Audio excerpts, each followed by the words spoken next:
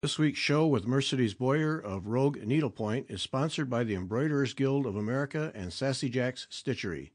This year, EGA has expanded its online offerings to include several exciting new features. One is an educational blog series called Embroidery Techniques from Around the World. It delves into the cultural history and origins of several different needlework techniques. So far, the series has featured hardanger and sashiko, and every month a new technique will be introduced and explored in depth on the EGA blog. The EGA is now offering a way to join any EGA chapter directly from the EGA website. Simply click on the chapter map and join the chapter closest to you.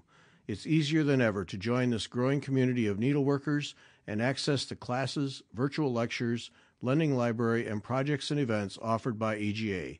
Learn more at egausa.org. This week's show is also sponsored by Sassy Jack Stitchery, your source for all of the new charts from the Nashville market. If you didn't pre-order, Kim will have in stock or be able to quickly order any of the new charts introduced in Nashville. While she's shipping out Nashville orders, Kim and the amazing Everett are putting the finishing touches on the Baird House so the live shopping can begin. Sassy Jack's also has 2 workshops coming up. In May, the talented Jeanette Douglas will present a virtual workshop, and in June, Hands On Design will present a live workshop. Sign up for those events at sassyjackstitchery.com. Keep up to date with all that's happening by following the Sassy Jacks Facebook group or by subscribing to the Sassy Jacks newsletter.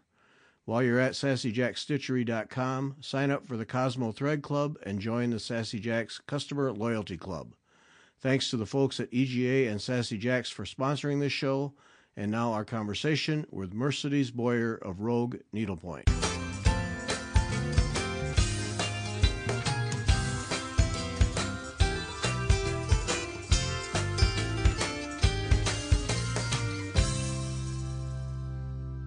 Welcome back. I'm Gary Parr, and you are listening to Fiber Talk, the twice-weekly podcast for needlework artists.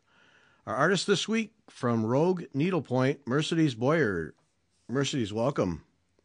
Thank you. Thank you. Great to be here. Oh, we've got some things to talk about because now you and I have switched spots. So I grew up in Michigan. You grew up just a few miles from where I live now in St. Louis.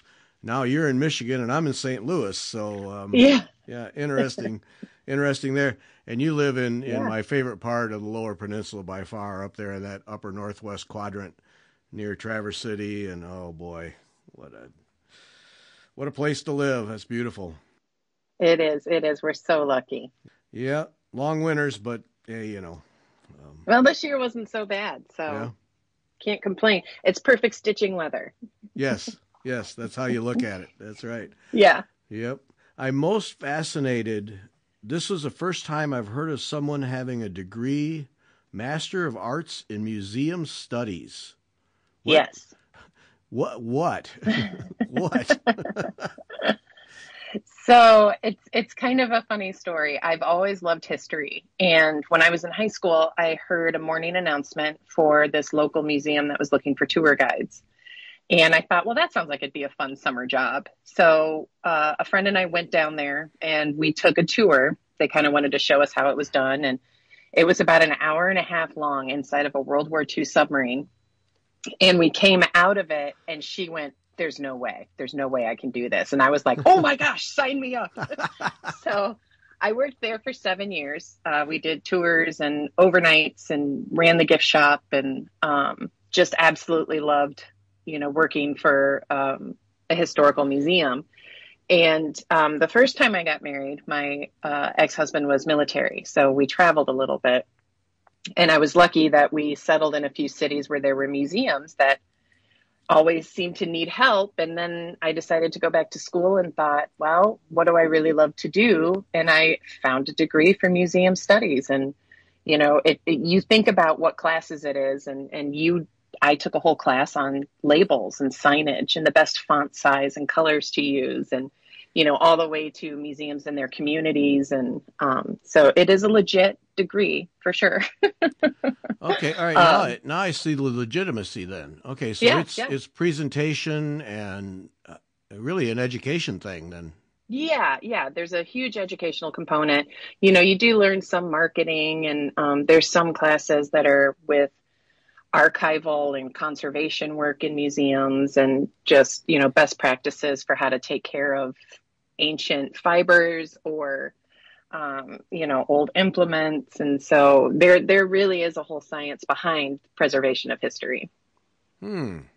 Okay. All right. Because I thought, well, what could that be? But yeah, I can see that. So then, did you work once you got your degree? You spent some time in museums, then Hmm. actually applying that. Yes.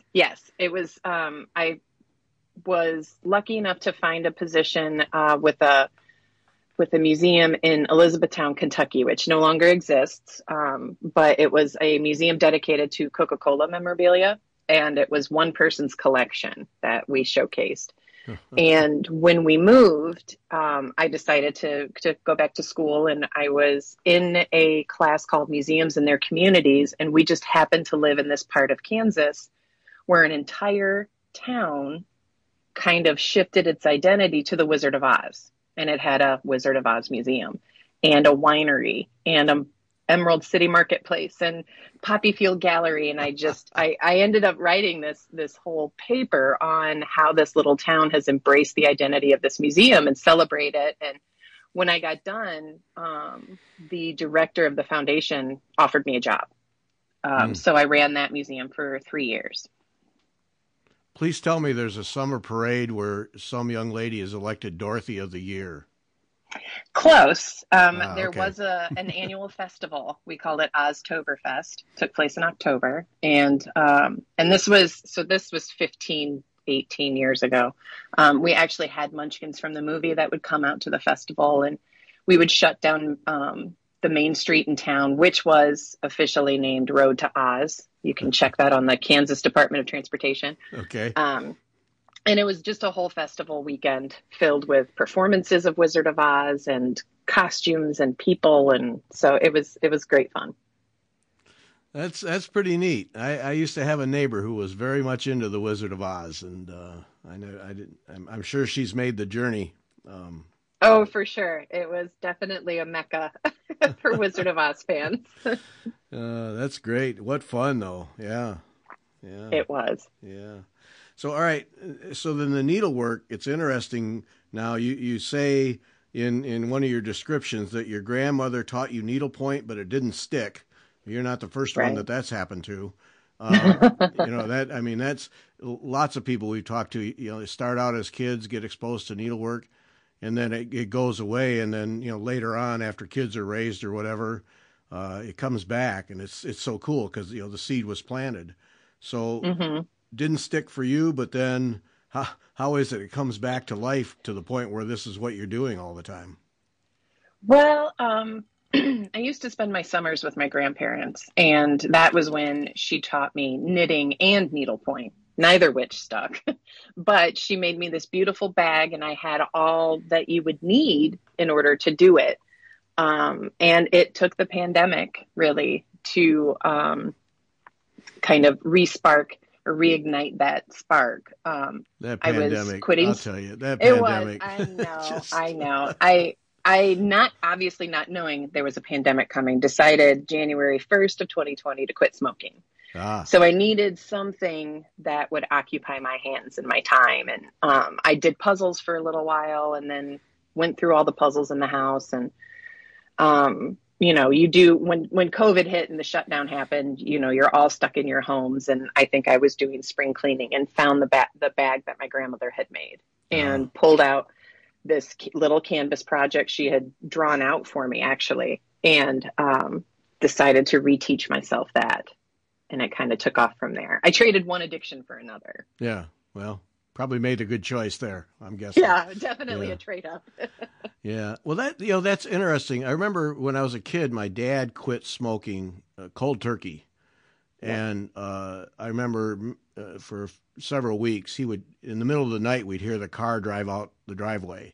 He just couldn't sleep. He had to go do something, so he'd get in the car and go drive for an hour, and Hmm. it was just his way of coping with it. So for Hmm. you, it was that hand thing that a lot of smokers deal with. They always have a cigarette in their hand. So this Hmm. gave you that that outlet? Yes. Yes, exactly. Ah, that's interesting. And I assume it's stuck now. You don't smoke. I do not smoke. Nope. Yay for you. Yes, best thing I ever did. And, I kept joking with people that I thought, gosh, if I could get through a global pandemic without picking it back up, like there's really no excuse now. Right. So, Right. Yeah. so yeah, no, Right. definitely a quitter and proud of it. Well, good for you. Yeah. And look at all the money you can pour into needlework now. I know. Like I Yeah. said, I traded one addiction for another. Although I think I spend more money on needlework than I did on cigarettes. Yeah. Well, join the club there. That's a big group of people. Hmm. Yes, I Yeah. know I'm not alone. Yeah. So this, I'm so fascinated by. So it's needlepoint, but you mentioned that painted canvases didn't provide a challenge for you, so you just did your own thing. Yeah, yeah. I'd love to say it happened quickly, but it didn't. I kind of floundered around a little bit. I did a lot of quilt square looking things, just experimenting with stitches and patterns and colors. And my husband had ordered me a kit online because, again, we were stuck at home. Right. And, he wanted to encourage, not only the needlework, but the not smoking. And I think it was about halfway through that I went, you know what? I'm not going to use white like it tells me to use white. I'm going to use a sparkly white. And I thought, yeah, that's what I'm going to do. I'm a total rebel. And by the time I got done, I was like, yeah, I mean, it's fine. I just didn't feel, yeah, I just didn't feel challenged. I didn't feel like there was any of my creativity in there other than the sparkly white thread, which is a pain in the butt to work with. But Yeah. I persevered because I was stubborn. Well, that's And that's interesting because we encourage people in a lot of shows to do something with a design to make it yours. mhm. And so right out of the gate, then, if essentially right out of the gate, that's what you were doing. Yes. Yeah. Huh. Yeah. And part of that comes from my job at the time. I was executive director for a nonprofit art center and gallery.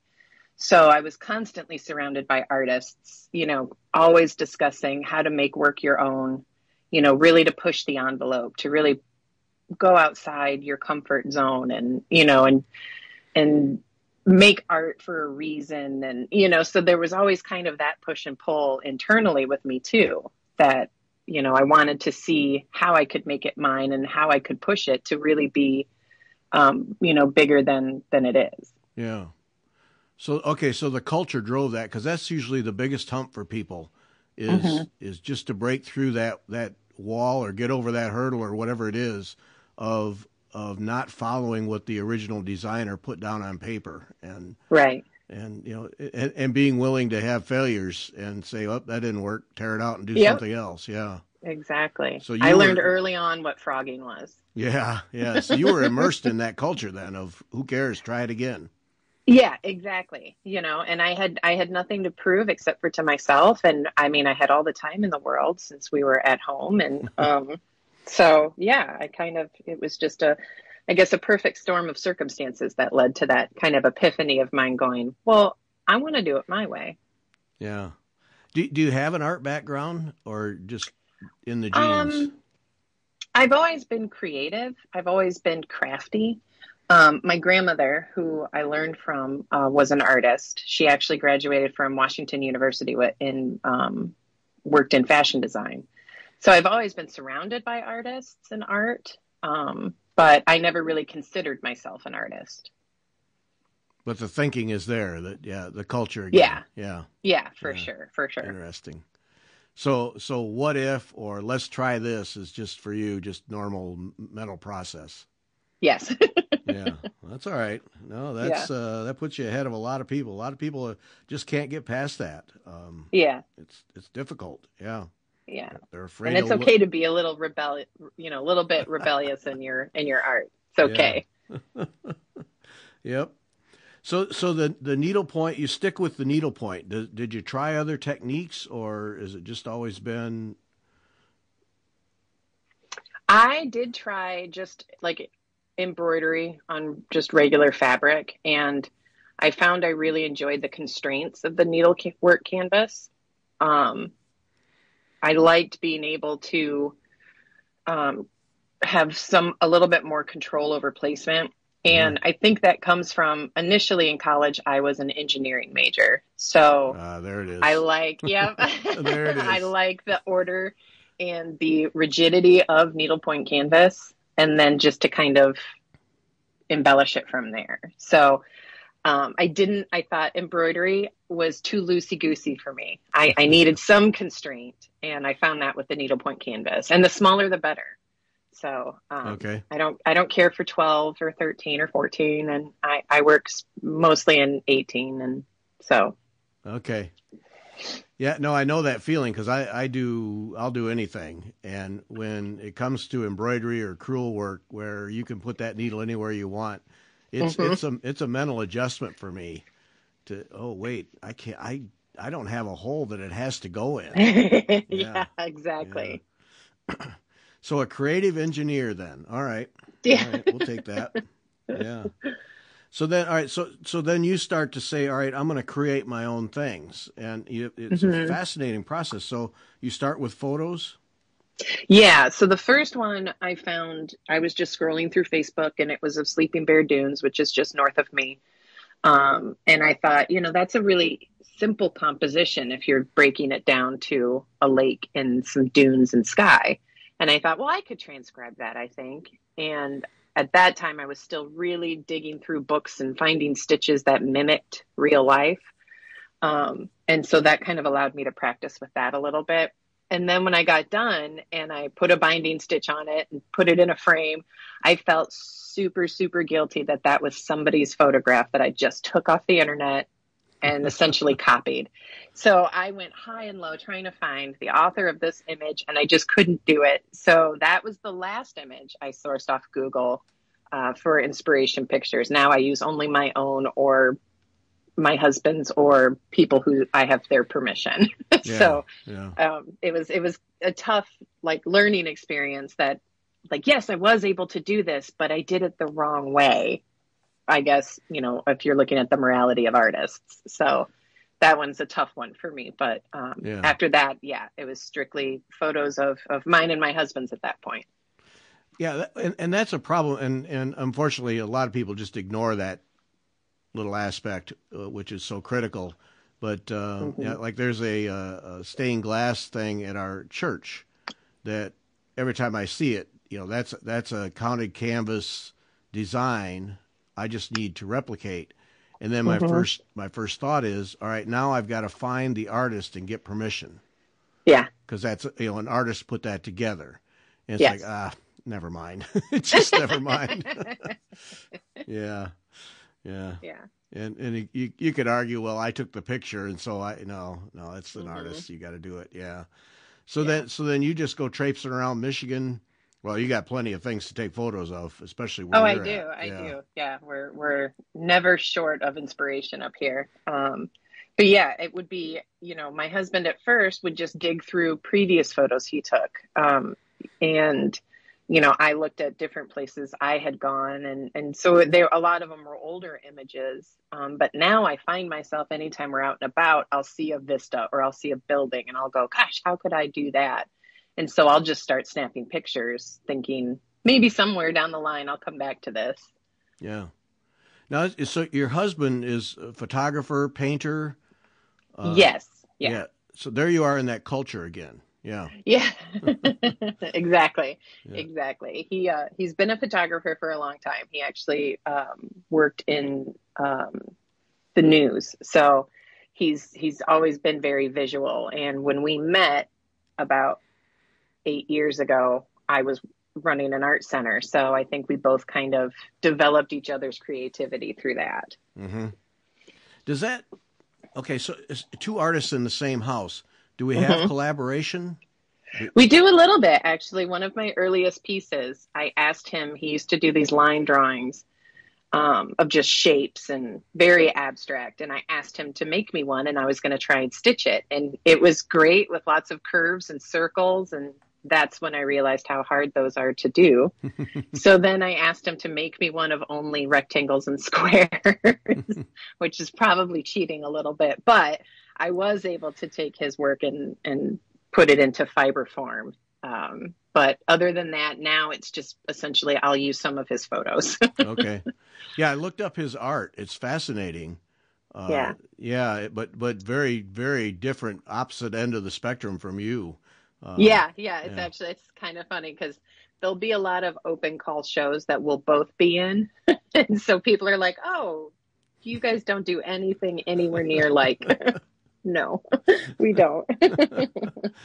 Yeah, his stuff would be tough to stitch. Yeah. Yeah, he like I said, he did another one that we were toying with how to put his work onto canvas so that you could stitch directly.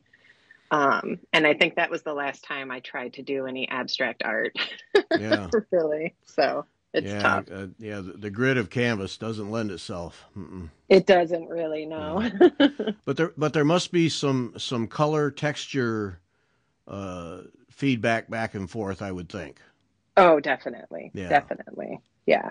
And that's the nice thing because usually my work sits out in the living room, so anybody who's there can look at it, while I'm in the middle of it. Whereas I know a lot of artists have their own studios and they cover their paintings or they close the door, but mine's just kind of out there for whoever comes by can see what I'm in the middle of. And, sometimes there's, oh, well, that doesn't look quite right. Maybe you should try this. And, from him or my daughter, it's very loving and constructive. So I'll listen. I don't always do it, but I will listen. Okay. Well, that's at least they have they know that they're being heard. Yeah. Yes. Yeah. Yeah.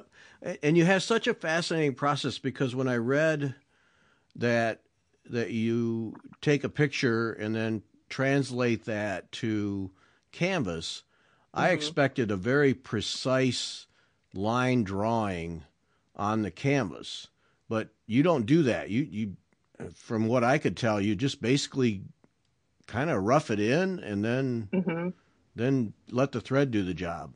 Yeah. And part of that is how I started that process was I would print the photo on my home printer and then I couldn't figure out, I didn't have a light box at the time, but I did have a west facing storm door. So I would just put the photo up on the storm door with the canvas on top and I had to quick trace because you can't hold that position forever. Right. So I had to quick kind of just trace the main components of the photo and then I would just fill it in later. And so that kind of, by the time it came that I had a light box and I had all the time in the world, I still just roughed it in and then was done. So. Yeah. Okay. 'Cause, like I said, I expected very precise, like get the ruler out kind of thing. But oh no, nope. Yeah. And that's just pencil. You're just penciling that on the canvas. I don't use pencil because it rubs off. I learned that Thank the you. hard way. Thank you. So I do use like permanent ink markers, but I use only grayscale so I can make it as light as it is for me to see. So I don't like using black because sometimes that'll show through depending on the stitch. So I try and keep it as light gray as possible. Okay, now that makes sense to me. Yeah, I was trying to understand from the photos because I'm with you, and I mean I have a hard pencil. I don't know what it is that sometimes I'll mark, but I don't like to because that graphite's going to come off sooner or later. Yeah, exactly. And it'll always come off on white right where it's most visible. Yeah. Exactly. Yeah. So. Yeah. Yeah. So then at some point you just decide this is going to be my business, or are you? This is still my side. I work full time. Okay. I work for the Grand Traverse Regional Community Foundation, so I do have a day job. This is really my nights and weekends. I find since I transitioned jobs about a year and a half ago that I do have more time for art now that I don't work in art as much. Yeah. So yeah, this is all on the side while I still work, a full-time job. So right now it's a hobby, but we always, that would be lovely if we could make a living out of it. Yeah.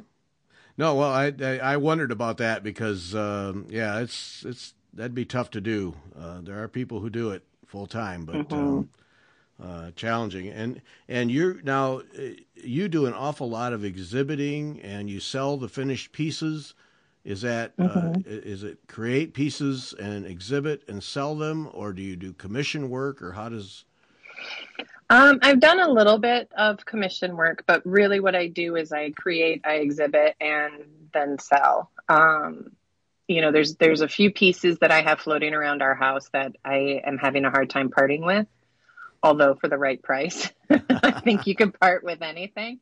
But I don't want it to just sit in my house. Like I've already seen it, I've already enjoyed it, so I prefer it to move on to so that other people can enjoy it. A few small commissions I've done people's homes, just translated into a small, really 6 by 6, I think is the biggest I've done. So Uh, I don't particularly want to pursue commission work just because, again, that's kind of taking my creativity out of it, right.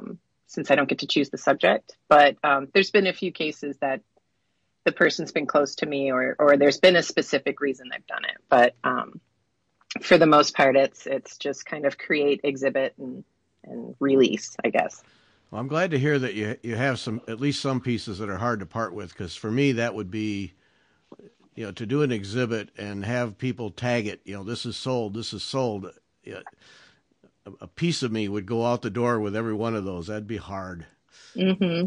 And I still think, each piece that does sell, you do kind of have to, a little sniffle and say goodbye to it. But at the same time, you know that more people are going to enjoy it rather than it just sitting in your house, and, that might end up at Goodwill someday.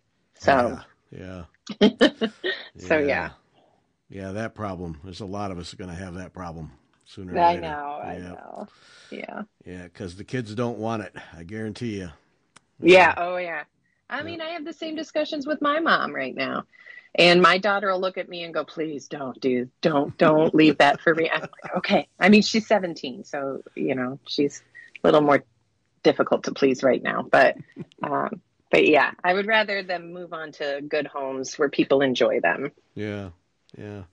What types of scenes are you most drawn to these days? I mean, you guys have enough lighthouses uh, to do them for the rest of your life, but are you like there was one that you did with the barn, and what was the tobacco Oh, the mail pouch mail tobacco pouch? barn. Yeah. Oh, Yeah. that's just such a classic Michigan. Uh, on the sides of barns all over the state. Hmm. So do you find yourself moving inland, or is still coastal look what appeals to you? Probably still more of a coastal look. We were actually lucky enough 2 years ago to find a small cottage on the opposite side of the state on Lake Huron. So we travel between coasts quite often. So when we're home, we travel up the Lake Michigan coast, and when we're there, we travel up the Lake Huron coast. So that seems to be a lot of the scenes I end up doing. But I also have, I guess, a fascination with buildings and historic homes, and architecture. And I think that comes from my grandfather, who was an architect, and my Yeah, dad, who was an engineer. So I have an appreciation for older buildings, and I enjoy doing those as well. yeah, yeah. I was glad to see the barns, because when I lived northwest of Chicago and would ride my bike out in cornfields and soybean fields, for hours, and over the years you watch those barns deteriorate. Hmm. And I mean, that's America. And Hmm. and then one day one would be down, and it would, they tore it down because nobody they can afford to keep it going, can't afford to upkeep. And I hated seeing those old barns go, because I mean, they're just classic buildings, and everyone's different. And Hmm. preserving them through needlework, photography, whatever it is to me is really important. Yeah, I couldn't agree more. Yeah. Yep. Let's well, keep doing them. Keep it alive. I try. Well, there was one lighthouse that I did. There's an island just off of where our cottage is called Charity Island, and there's a Charity Island lighthouse, which has recently been beautifully renovated. It's gorgeous. You can stay the night on it. It's like an Airbnb or something. But I had stumbled across this image online of it before renovation. So it was falling down. There were holes in the roof. There was rust running down the side of the tower. And I thought, that's the image I want to do. Yeah. I don't want to do the shiny, new, beautiful lighthouse. I want to try and do this old, decrepit, falling down one. So just trying to achieve a weathered look on siding and exposed brick and rust, and it was overgrown bushes, and so that was quite a challenge. Yeah. Yeah, I applaud Michigan for preserving so many of those lighthouses. It's got to be expensive, but they're just classic things, every one of them. They are. Yeah, they're great. All right, I got to know about one of the things that everybody deals with. Do I put my name on my piece?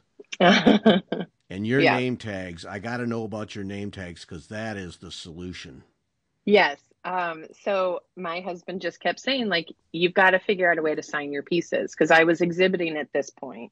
Yeah. And all artists sign the corner of their work. And I couldn't figure out how to, do a signature. And I'm not even sure really how I saw this. I think I was just scrolling Etsy because we were getting married. And so, of course, you look at Etsy for everything. And I saw a little leather tag that was going on a crocheted hat somebody made, and it says, "Made with love, Jennifer," or whatever. And I thought, And so I found this company called Local Laser Co. And I've got the smallest tag they had. And they had like 12 or 14 different fonts you could choose from. So I chose the font that looked like a signature, like cursive. And now I sew those into the lower corner of all of my pieces. It looks cool. Like my signature. So it is a piece of leather then? Mm-hmm, that they laser engrave. Yeah, with whatever you want. And then do they punch the holes on the ends? Yep, they do. Because it's just so slick. Because I just finished a sampler, reproduction sampler a couple months ago, and I got all done. It's like, oh, now I got to stitch my name in it. It's like, oh, I don't want to. I just don't want to. Yeah. And then when I saw yours, where I would just do 2 stitches and that's done. Yep. And, it's excellent. Yeah. That's been one of my favorite discoveries. Yeah. So Local Laser Co. on Etsy. Yep. And their turnaround is super fast. And like, I think the day after I got married, I placed an order with my new married name for my new tags. And, they've just been great to work with. Now, all right, okay, this is nuts and bolts stuff, but I got to know. Would you have to order a quantity, like 50 or 100 or? It was less than that. I think they had, the lowest was maybe 12. Oh. So you don't have to place a huge order. That was the other thing I liked. I could place a small enough order to see if I liked it, to see if it worked, and super, super reasonable. Because that's the solution for me. Oh. Yeah. Perfect. It's pretty crazy. Yeah. No, it's perfect. And then the other one, okay, we're going to get to your master needlework program here in a minute, but I also got to know, because I have a dental pick that I got from a dentist for like doing, I tend to stitch on really small count linen, and a 40 count is kind of my standard. And sometimes I just need a little small something to get in there to cut something out. And a dentist gave me, he says, I've got a bunch of these that are all worn out in terms of for dentistry. So he gave me one, and I find myself using it from time to time. But you're making use of a pick with some regularity? I do, yeah. And I think it's just in the last few pieces that I've created, I've gotten more comfortable with stripping down my 6-strand floss to use smaller sizes. And so doing all the intricate detail work, I find myself having to use it to pull threads out of the way for me to place a very specific one. I've even incorporated chip clips to clamp onto the pick, so I can clamp it to the side of the canvas so it pulls it, so I can do extensive work. So it was a great purchase. Again, that's just off of Amazon, just a dental pick set. Obviously I don't use the mirror, right? But I've used tweezers and a couple of the picks. So Yeah, that's well, I know mine's come in and the ends are curved so strangely that they actually end up being very handy. Yeah. Yeah, because they don't get in the way. And yeah, Right. no, that's been a great tool. Yep.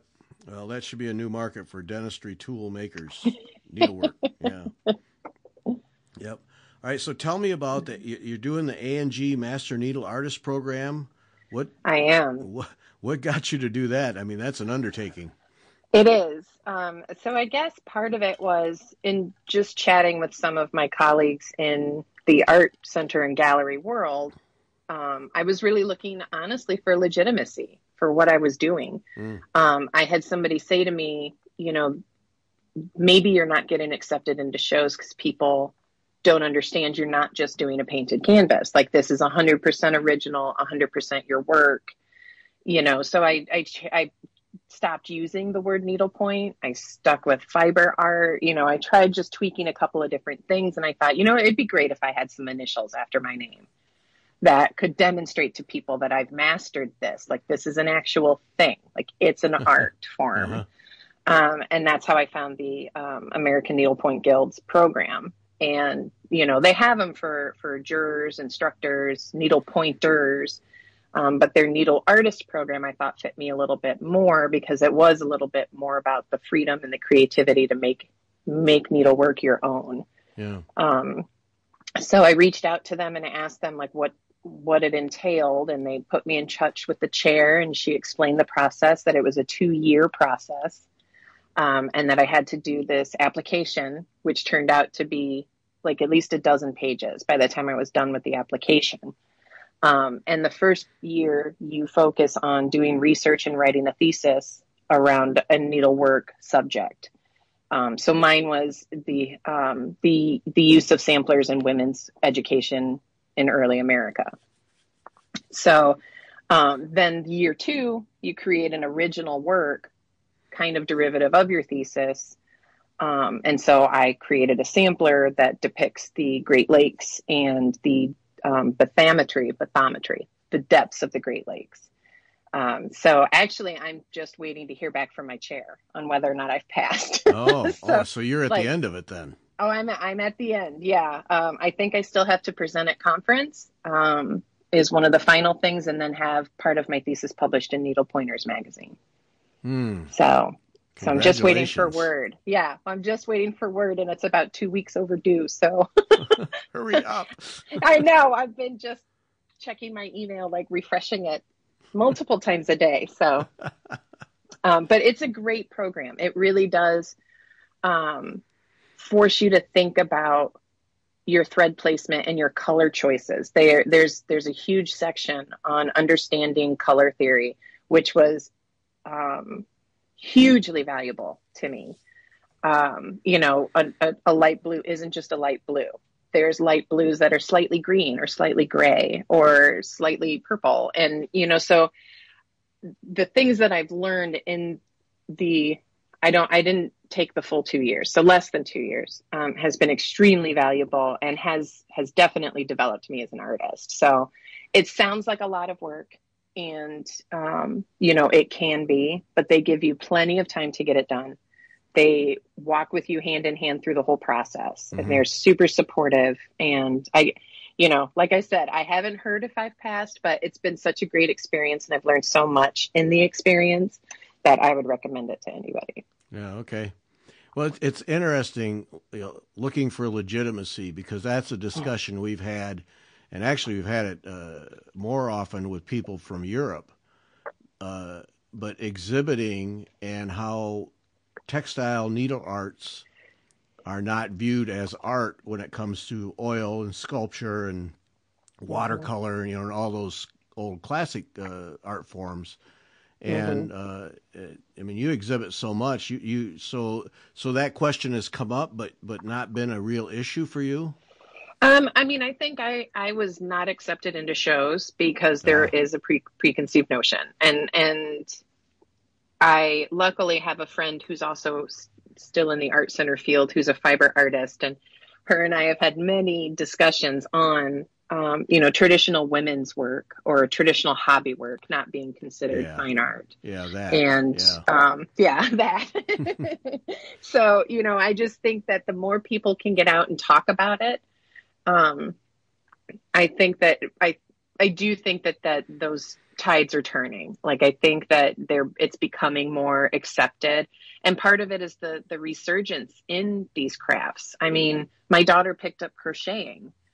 A lot of millennials are really fueling this new almost craft movement, of bringing back some of the traditional forms and making them more mainstream and less hobby. So bringing them out of the living room and into the gallery space more.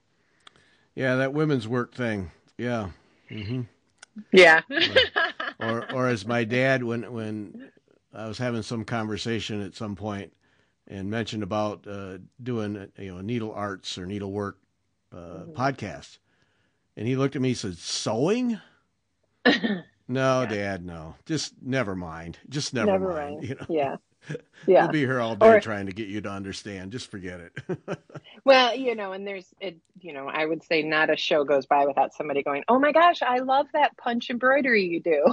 Like, no, Oh, it's not punch embroidery, but, and then just trying to explain the difference between all the different needleworks is, that could be a full-time job as well. yeah.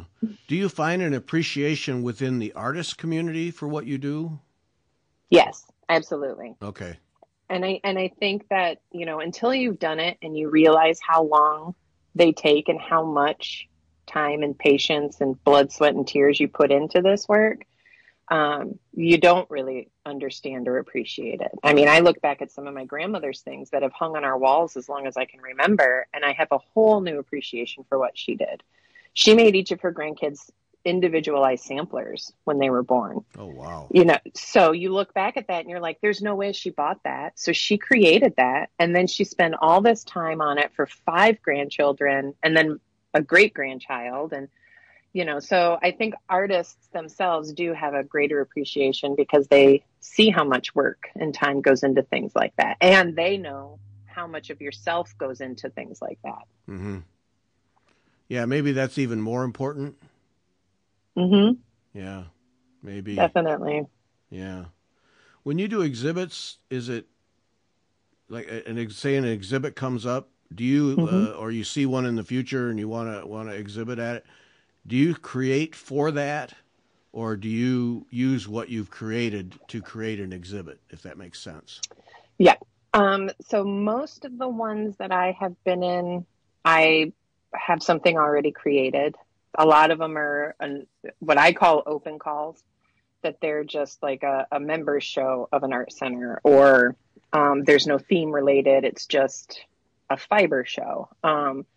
There's been a couple that have more specific themes, but I can't think of anything recently that I made specifically for a show, because the majority of them are juried, so you never know if you're going to get in anyway. Mm-hmm. And I'd really hate to like apply for a hot dog show and create a hot dog piece and then not get in and then be stuck with this hot dog piece, just as an example. But so normally I try and look at what I've already got that would apply. So I recently heard, I was in a show just north of here and the theme was by hand. So the focus is art by hand, not machine made, not AI generated, art by hand. But then I'm getting ready to apply to a show actually on Mackinac Island, and their theme is Mackinac rocks. Well, I don't have anything that's just like rocks. I have a few pieces that have rocks in them. So, it's just kind of how you write your artist statement to adhere to what their criteria is. Yeah.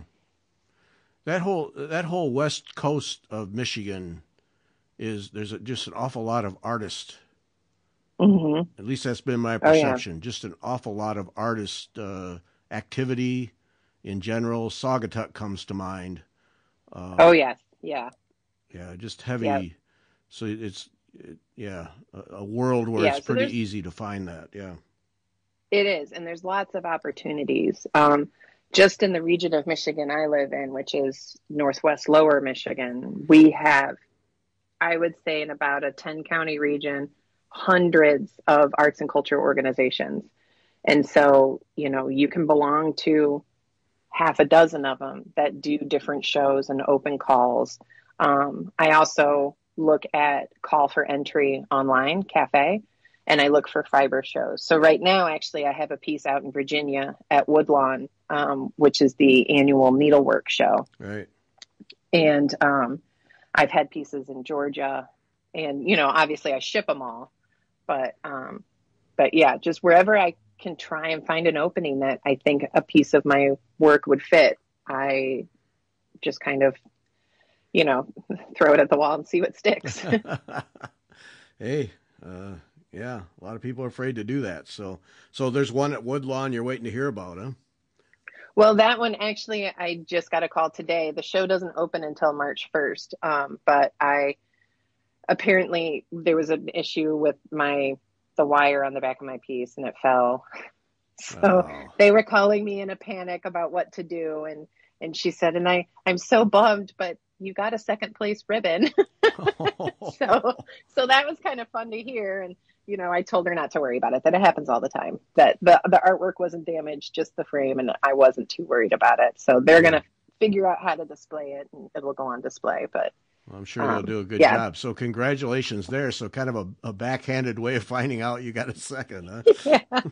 Yeah, exactly. But they do such a nice job out there of displaying the needlework in, this antique historic home. And it's really a great show. Yeah, I've only seen pictures. Have you actually been? No, this is my second year in it, but they're very nice. I've reached out to them, and they always send me photos of my work and of the rest of the exhibit. And if you follow them on Facebook, they do a great job of documenting the exhibition. Yeah. Yeah, no, it looks like it'd be one of those destination things, plan a trip and go. Yeah. Oh, absolutely. Yeah. Now, I was also interested when it comes to this whole concept of needlework as art. Is plein air stitching? Yeah. So this was an art center just north of me, and I was in a show, and I got an email from the gallery person. She had just kind of blanketed all the artists in the show and said, we want to do these, interactive evenings where people can come by and check out the show and meet some artists. And you guys could do plein air painting. Like, it was kind of a generic email. And I responded just to her and went, well, as you know, I don't paint, but I guess I could come and set up and plein air stitch.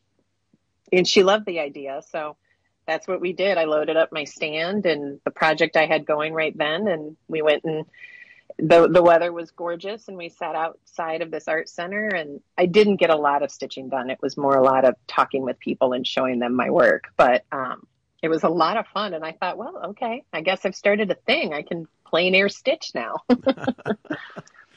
Yeah. Well, one of our co-hosts, Cindy, her local guild, they have, I think they do it every month, where they go to a library and stitch, get a table in a library and stitch. And they've converted more than a few people, from what I understand. That's fantastic. Yeah, stop by and ask about it, and put a needle in their hands and let's go. So yeah, definitely. That's great fun. So you got a bunch of people sitting around painting, and you're sitting there stitching. That's all right. Yeah. We had a photographer, and I think 2 painters, and then myself that night. So it was a lot of fun. Yeah, and I can imagine the stitching doesn't happen because the conversation gets going.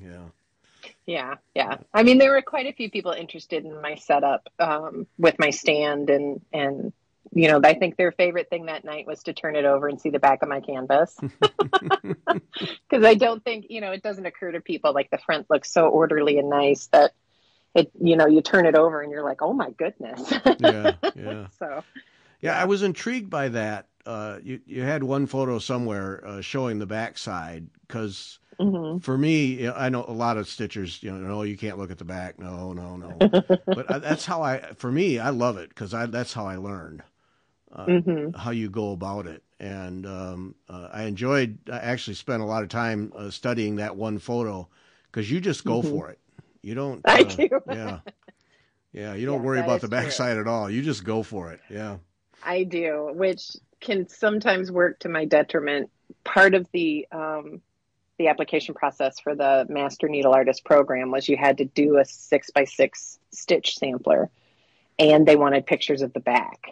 So I really had to buckle down that day that I was working on that. And, you know, my husband kept noticing me frogging, and I'm like, you don't get it. They're going to look at the back. So, but with the rest of my stuff, yeah, no, you know, not many people want to know how the sausage is made. So Right. I don't worry too much about the back of my canvas. Yeah. And see, I'm one of those that wouldn't even have made me flinch. My back is as clean as can be most of the time. I don't know why I'm like that, but I admire the freedom of just all right, I'm done here, I'm moving over here, and just Yep, bring it up over here and go for it. Yep. well, and there's times that I'll actually have that internal conversation with myself, like, okay, now do I just pull this through and snip it and then start over here? And then I'm like in my head going, estimating the amount of thread that I use after pulling it and snipping it and starting anew versus just dragging it across the canvas. And I'm like, you know what? There's 60 cents a skein. Just drag it across the canvas. Yep. I've had that conversation in my head too. Wait a minute. This is going to take an inch here and an inch here. Yeah. But I weave mine under. I can't. Oh, okay. I can't deal with it. Yeah. Yeah. Yeah. If I do that, I have to weave it under. So I'll spend more time than it would have taken to end it and start a new one, weaving it under, just because I can't help it. Everybody has their process. That's it's right. All good. Yep. Yep. So then when it comes to exhibits, I just have to know these things. When you finish a piece, do you immediately mount it and frame it so it's ready to go? Or do you have a drawer full of pieces that are just there? Oh, no, I mount it and frame it. I just think it's more protected that way. Oh, okay. And, you know, on most of them, I do a binding stitch and then I attach it into a shadow box. There's been a few times I've wrapped it around a canvas board just to give it a little bit more of a finished look. Mm-hmm. But no, they go right into a frame. Oh, okay. Okay. Because I know there's a lot of people out there that have drawers full of just canvases laying there. Yeah. Mm-hmm. Yeah. So when it comes to an exhibit, then you're pretty much ready to go. Just select what you want to exhibit or what fits the theme. And then fill out the paperwork and and we have a section of hallway in our house that my husband hangs his paintings and I hang my pieces, and it's ever changing because he'll take a piece down to put into a show and I'll bring a piece back and hang it back up. And so the artwork is constantly changing in our hallway because we're taking them down and sending them in and, you know, replacing purchased ones. And so. How cool is that? You guys must have great fun. We do. We really do. Yeah. Wow. Your daughter interested, or is she doing the teenager thing? Like, I want nothing to do with what my parents do. No, she's very interested and she's very supportive. I think the first time we took her to a gallery where our stuff was on the wall, she was just kind of dumbfounded. She just couldn't believe it. And, you know, this she's is real. She's like, oh, wow. Like, people do like it. Like, it's not just you two telling each other you like their work. Yeah. And, you know, she's in band and she's in theater and she crochets and she sketches. So she's creative as well. Oh, okay. But yeah, no, she's not a super typical 17-year-old. She's extremely supportive and proud of us and will brag about us too. So that's nice. That's so cool. So that culture continues then, just creativity top to bottom. Yeah. Yeah, pretty much. Yep. Wow, that's great. Well, thanks so much. Wow, what a world you live in. Great fun. Yeah. Yeah, it is. Yep. All right, so what's the next exhibit so people can hunt it down? Well, right now, like I mentioned, I'll be at Woodlawn for the month of March, and then I have a piece at Glen Arbor Art Center opening in their new show in March, and I actually just closed a show in Petoskey. So, so right now, Glen Arbor and Woodlawn, and then I guess more to come. All right. Who knows? All right. Yep. Well, fantastic. So folks can find you on Instagram, Rogue Needlepoint, and rogueneedlepoint.com is your website. Yep. Mercedes, thanks. This is great fun. Good for you. Bravo. Oh, thank you. Thank you so much. Yep. Thanks for doing this, and thanks to everyone for listening.